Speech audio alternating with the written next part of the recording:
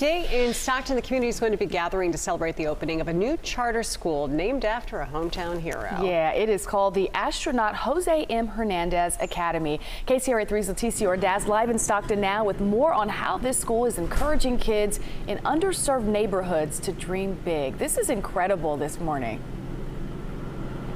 This is pretty awesome, Brandy and Deirdre. Good morning. Not only will students here get to learn about astronauts, they're going to meet one in person. That's because Jose Hernandez will be coming to this charter school quite often to interact with the children and to teach them all about going to space. He will bring with him his mobile science lab to give kids that hands-on experience. The K through 8th grade school already started classes this month. It is operating on a church campus on East Swain Road in Stockton.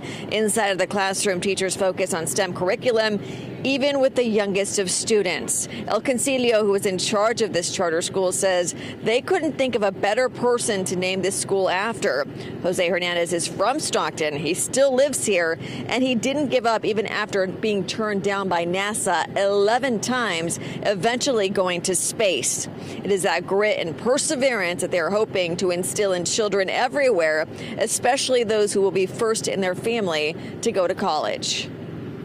I'm hoping that it will motivate the community and again, have them focus on what we can accomplish, that we're willing to be persistent. You know, as a native Stocktonian, Jose was able to accomplish what very few people are able to accomplish. And so if he can do it, what we hope to relay the message is that anyone can do it.